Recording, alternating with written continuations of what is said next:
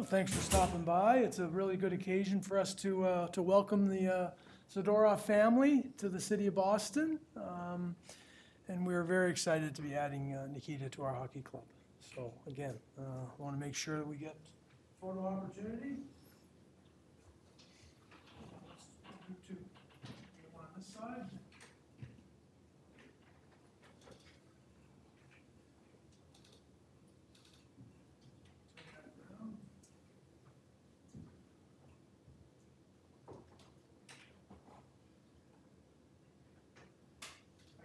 Awesome.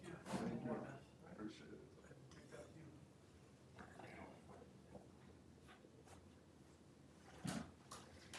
Yes, fire away.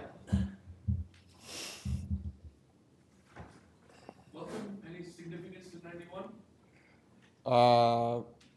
Upside down 16. Yeah, so I wore 16 my whole life pretty much. The teams I can. It's like I said, it's the worst part of playing original 16 because a lot of numbers are retired and taking a lot of history, obviously.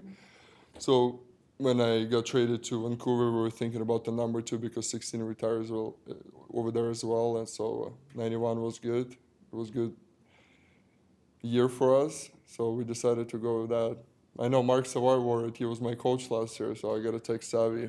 I stole his number. Did you spend all your off season in the States? In Florida, yeah. That's our home. We're building the house there. Been there for past 8 off season. Got a great setup there, working out, skating, a lot of guys. So yeah, we're enjoying it.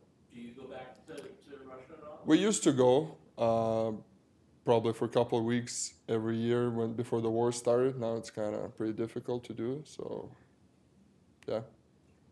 I can take you back 10 years. Your first NHL goal came against the Bruins. Do you have any specific memories of that goal? Or can you Well, I remember the goal. Yeah,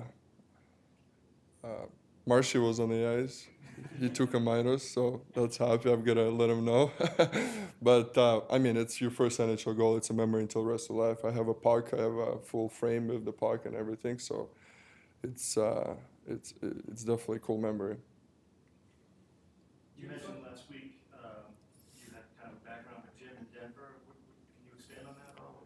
He backskated me for a little bit. Yeah, he was coaching Denver University, and we were spending our summer in Denver for a little bit, and it was just another place to skate, kind of. So he was welcoming some NHL guys to skate with his team as well. So we had a few NHL guys skating there for camp for a couple of weeks. It was cool for sure.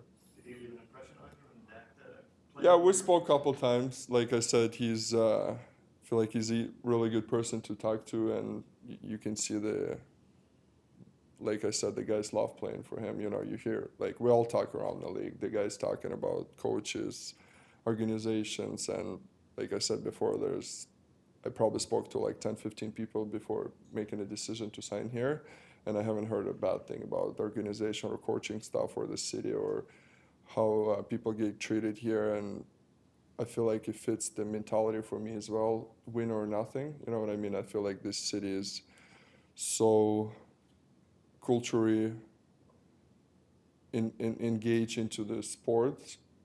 Like you look at all 4 teams in here, they all been winning, they all been championship, and fans expect you to win every year. So I like that. I like the pressure, and I think it drives me. You have a lot of NHL seasons under your belt now. What's the biggest area of growth in your game, and what's maybe an area where you still want to grow? Consistency. I think it's most important thing for D-man. I think it took me some time to figure some stuff out on the ice when you don't want to be a high-risk player. You want to be more consistent how you prepare yourself for the game. There's a lot of things for a D-man to, especially my size. I'm pretty noticeable on the ice when I'm playing bad, and I'm pretty noticeable when I'm playing good. So I'm trying to find this sweet spot in the middle. So, like, Joe Sakic was my GM a few years back, and he told me, Lidstrom was always saying, it's like, you can have